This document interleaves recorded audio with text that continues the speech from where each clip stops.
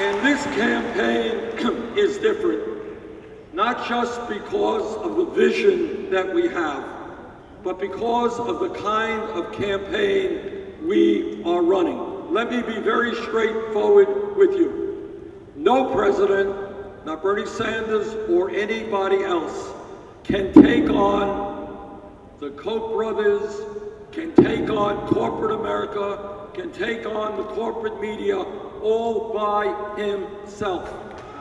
We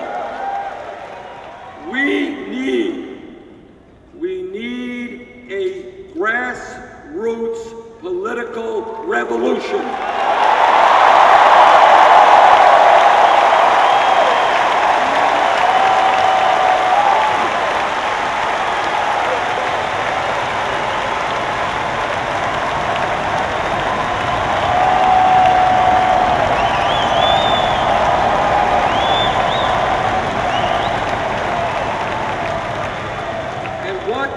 This revolution is about is not just electing Bernie Sanders as president. What this political revolution is about is transforming the United States of America.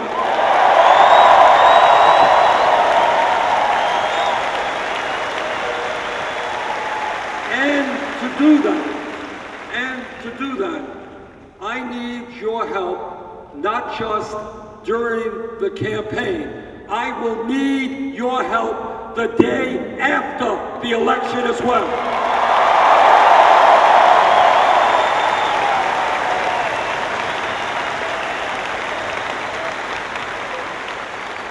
Now, the reason why we are doing well in this campaign is because we are telling the truth.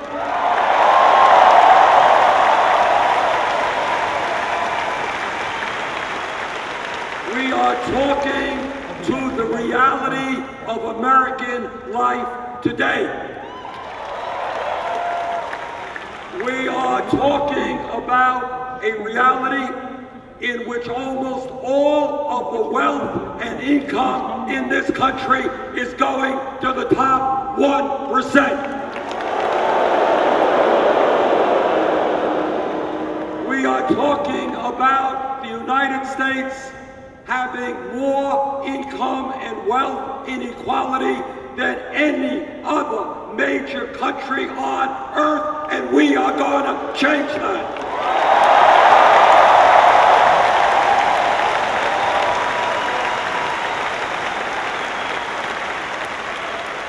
We are talking about over half of all new income generated today going to the top 1%, and we are going to change that.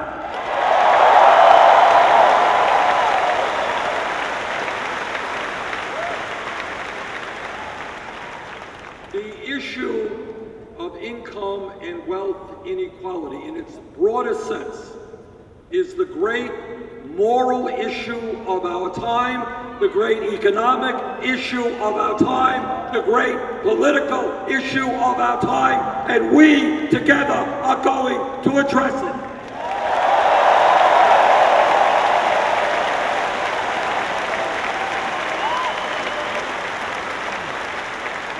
There is something profoundly wrong when the top 1/10 of 1% owns almost as much wealth as the bottom 90%.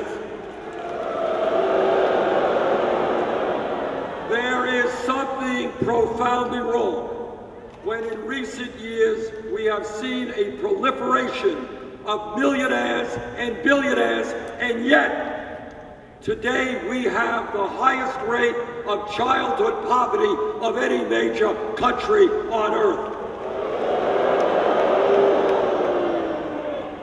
There is something profoundly wrong when one family, the owners of Walmart, own more wealth than the bottom 40% of the American people. There is something profoundly wrong when in the last 2 years, the 14 wealthiest people in America saw their wealth increase by $156 billion, more wealth than is owned by the bottom 130 million Americans. This is an economy which is rigged, which is designed to benefit the people on top.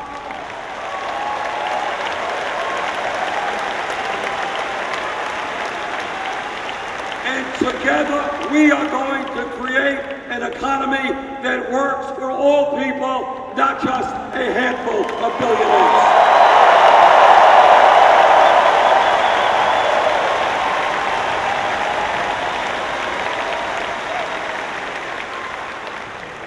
We have a message to the billionaire class, and that message is you can't have it all.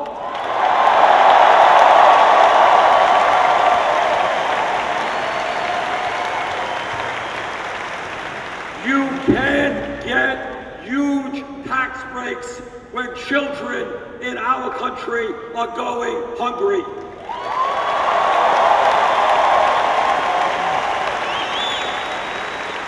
You cannot continue to shut down factories in America and send our jobs abroad when millions of Americans need jobs here.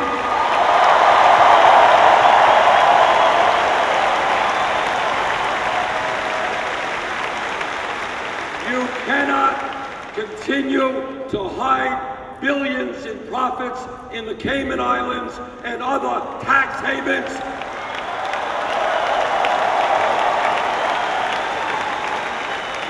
Corporate America and the billionaire class are going to start paying their fair share of taxes.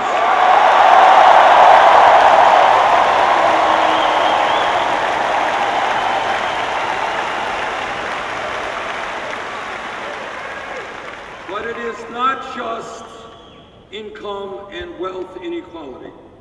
It is the tragic reality that for the last 40 years, the great middle class, once the envy of the entire world, has been disappearing.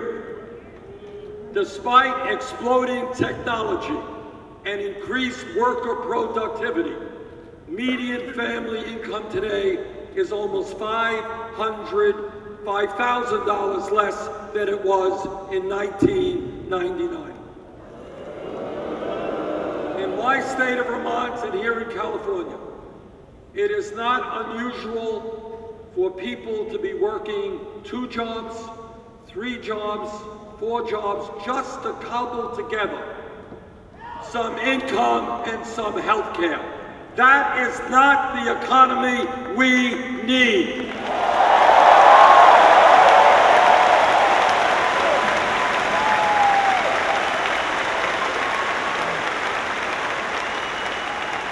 We will not accept people working 40 or 50 hours a week and then having to go to the emergency food shelf in order to get food to feed their families.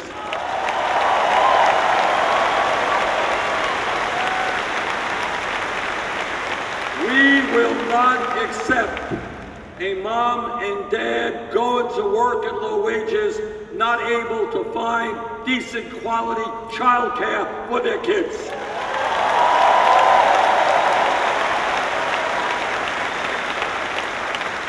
We will not accept people not being able to go to the doctor because they have no health insurance or they have a high deductible.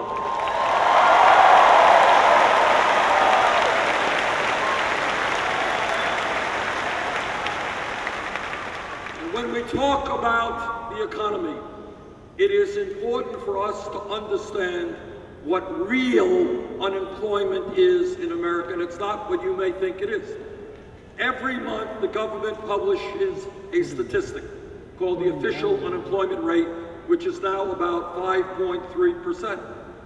But what that study does not include are people who have given up looking for work and the millions of people who are working part-time when they want to work full-time.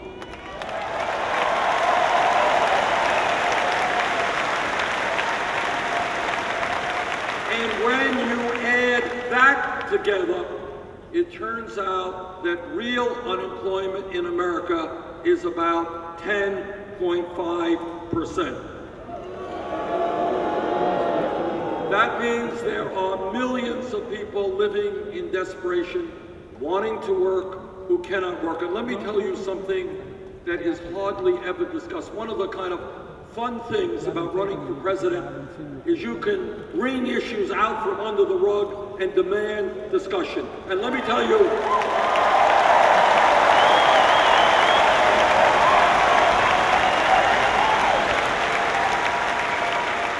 now other candidates may not talk about it, the media may not report it. But let me tell you about an American tragedy today, and that is the unacceptably high rate of youth unemployment. Youth unemployment.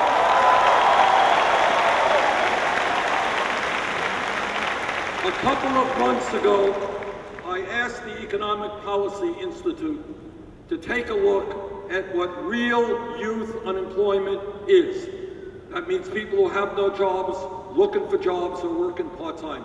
And they looked at high school graduates between the ages of 17 and 20. And this is what they found. If those kids were white, real unemployment was 33%. If the kids were Hispanic, real unemployment, 36%. If the kids were African American, real unemployment, 51%. This is an issue that cannot continue to be ignored.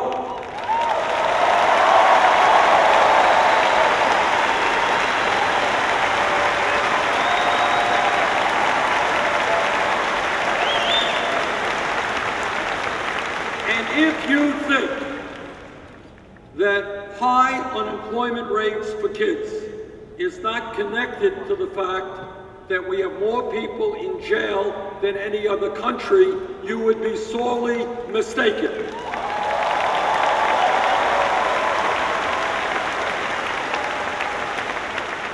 It seems to me to make a lot more sense to be investing in education and jobs than incarceration and jails.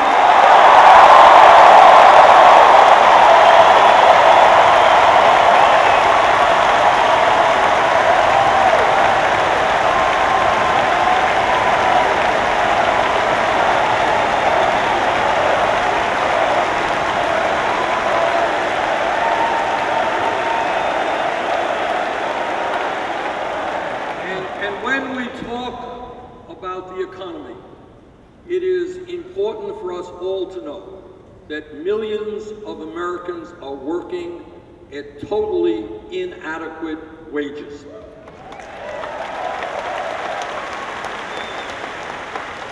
The current federal minimum wage of $7.25 an hour is a starvation wage.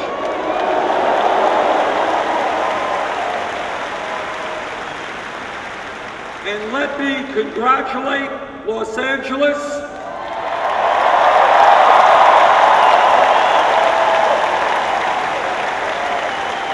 for raising the minimum wage over a period of a few years to $15 an hour.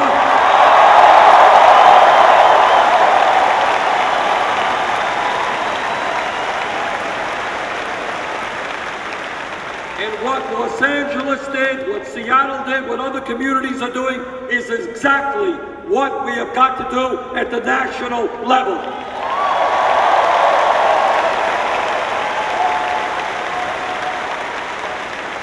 It is not a radical idea to suggest that if somebody works 40 hours a week, that person should not be living in poverty.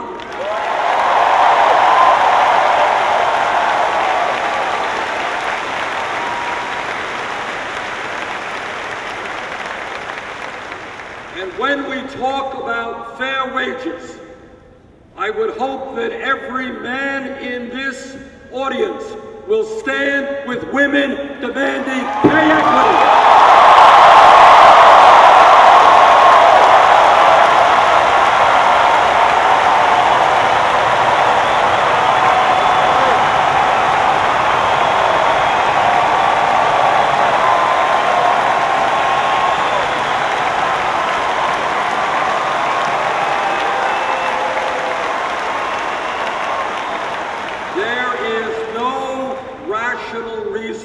Why women should be making 78 cents on the dollar compared to men. We got to fight for pay equity for women workers.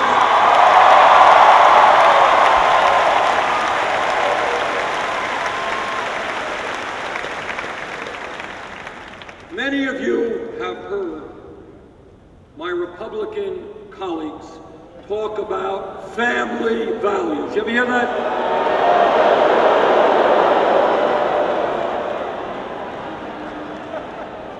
Republican friends just love families. But you know, and I know, what they mean by family values. What they mean is that women in America should not be able to control their own bodies. I disagree.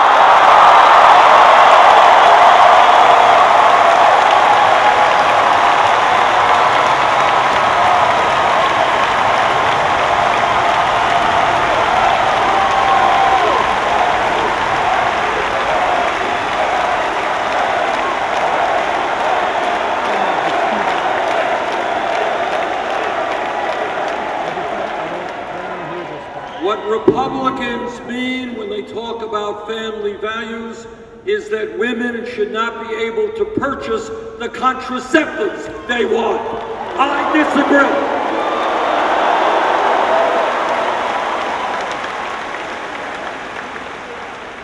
And when Republicans talk about family values, what they are saying to our gay brothers and sisters that they should not be able to get married or enjoy all of the benefits of American citizenship.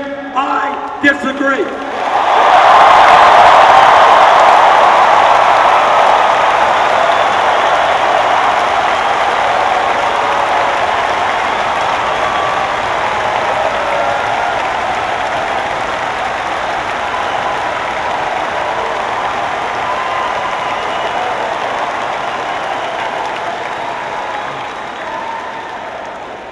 But let's forget the Republicans now and forever.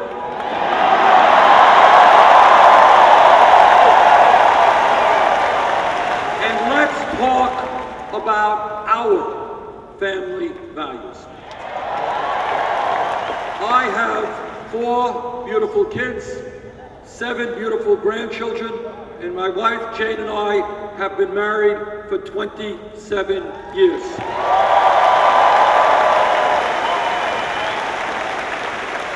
I believe, Jane believes, and you believe in family values, but our values are a little bit different than Republican family values.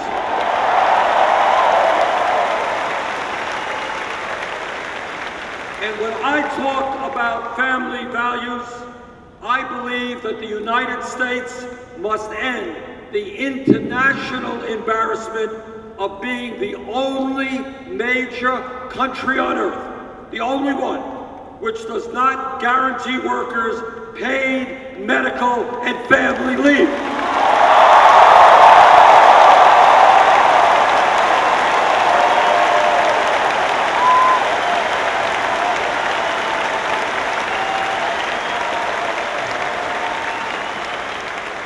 So when we talk about family values, let us understand that today in LA, today in my state of Vermont, a woman gave birth. And that is obviously an enormous day for that woman, for the father, for the family, and a pretty big day for the baby as well. But here's the point. If that woman and her family have sufficient income, that mom and that dad can stay home and love that baby, get to know that baby, bond with that baby, and all of you who are parents know what an extraordinary moment that is in our lives. And if that mom and family have income, she can stay home with that baby for weeks and months, as she should be able to do. But there are moms who just gave birth today in LA, who just gave birth today in my state of Vermont, who don't have a lot of money. And those moms, because they lack money, will be forced to go back to work in 1 week or 2 weeks. They will be separated.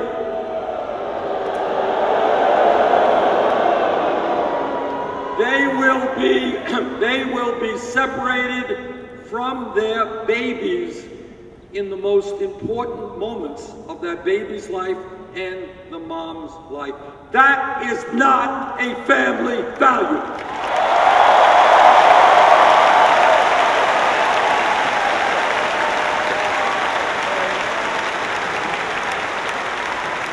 And that is why I will fight to have the United States join virtually every country on earth and guarantee at least 12 weeks of paid family leave.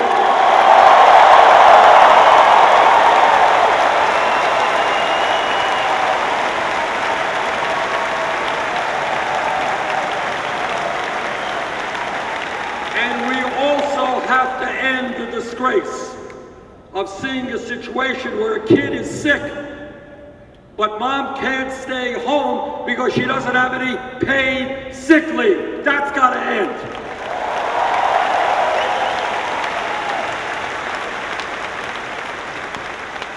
And at a time when, as a result of the collapse of the American middle class, our people are working the longest hours of any people in a major country on earth.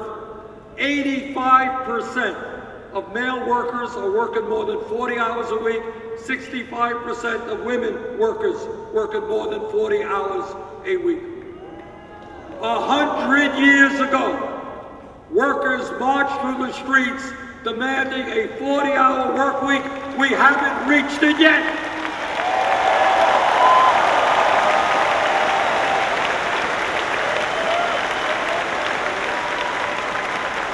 And to my mind, every worker in this country deserves at least 2 weeks paid vacation.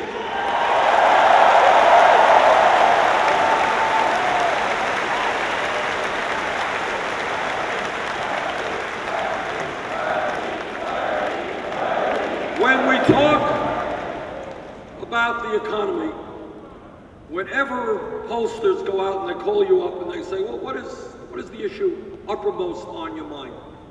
And invariably, what people say is the issue of jobs. People understand that if you're 55 years of age today, you may go to work tomorrow, and your employer may say, well, I'm really sorry, we have to let you go, but we're hiring somebody half your age at half your pay. And if you are young, a high school graduate, or if you are a new college graduate, you know how hard it is to find a job commensurate with your education.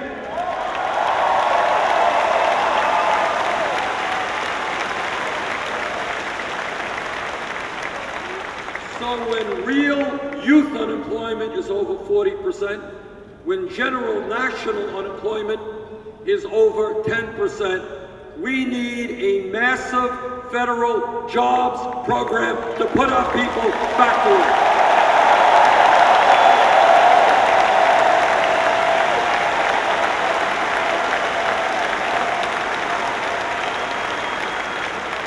And the fastest and most effective way to do that is to take a look at our crumbling infrastructure, our roads, our bridges, our water systems, our wastewater plants, our rail, our airports.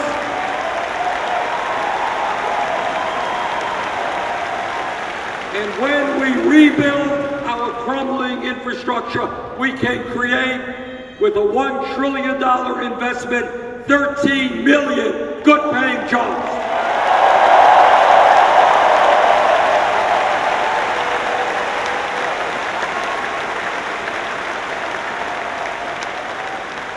But when we talk about jobs, it is not just creating new jobs, it is making sure we do not continue to lose jobs. Since 2001, we have lost almost 60,000 factories in America, millions of good-paying jobs. And the major reason for that is a disastrous trade policy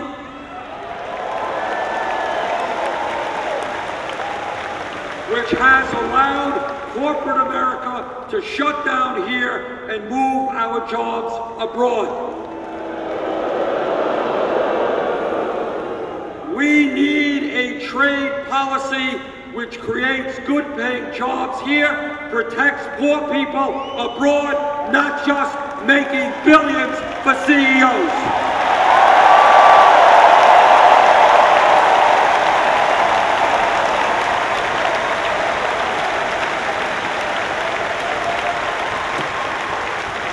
And I will continue to help lead the fight against the TPP.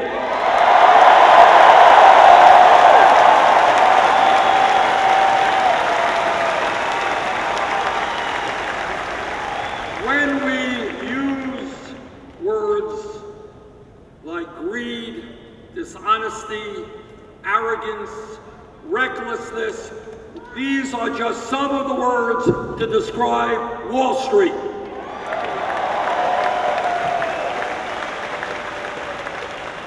As a result of the greed and recklessness and illegal behavior on Wall Street, this country was plunged into the worst economic downturn since the Great Depression. Millions of people lost their jobs, lost their homes, lost their life savings. I find it interesting that a kid who smokes marijuana can get an arrest record, but the CEOs who help destroy the economy get away with it all.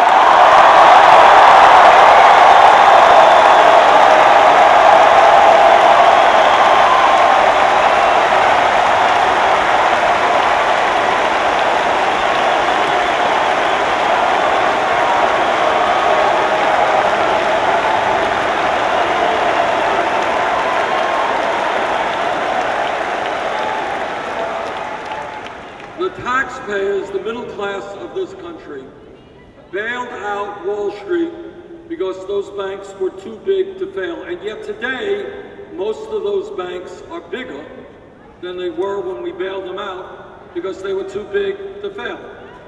We need a financial system which provides affordable loans to small and medium-sized businesses to help us create jobs.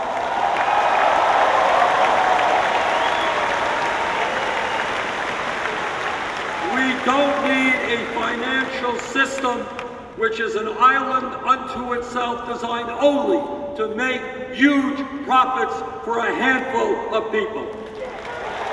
In my view, not only do we have to reestablish Glass-Steagall legislation,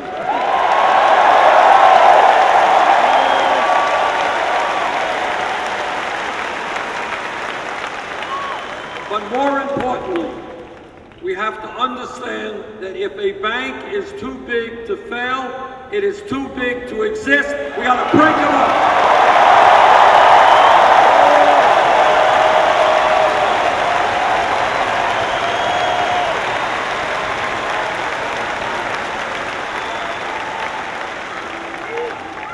Brothers and sisters, let me be as blunt as I can in telling you that as a result of the disastrous Supreme Court decision in the Citizens United case,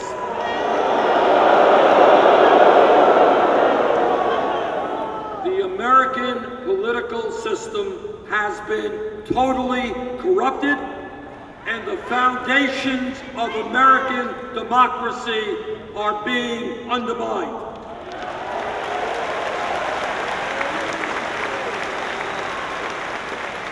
By a 5-4 Supreme Court decision, what the Supreme Court said to the wealthiest people in this country, they said, guys, you already own much of the economy.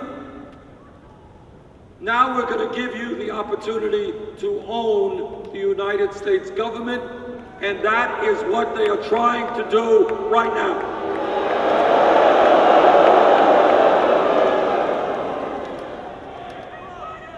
When you have one family, the Koch brothers, a family, an extreme right-wing family that believes we should end Social Security, Medicare, Medicaid, the Environmental Protection Agency.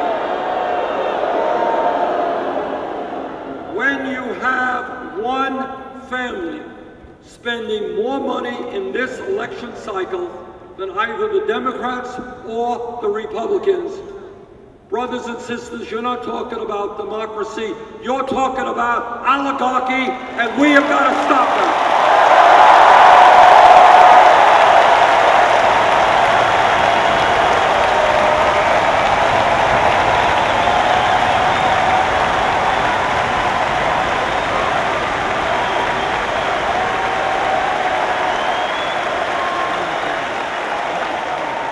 I have not made many campaign promises during the campaign so far, but let me repeat one promise I have made to you, and that is any nominee of mine to the U.S. Supreme Court will in fact have to pass a litmus test. And that litmus test will be that he or she will state loudly and clearly that they will vote to overturn Citizens United.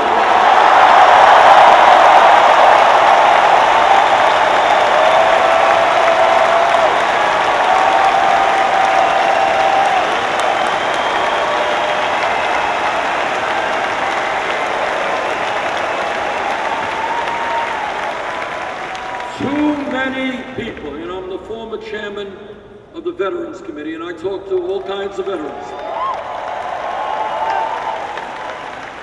Too many men and women have put their lives on the line to defend American democracy, to allow a handful of billionaires to take it away from us.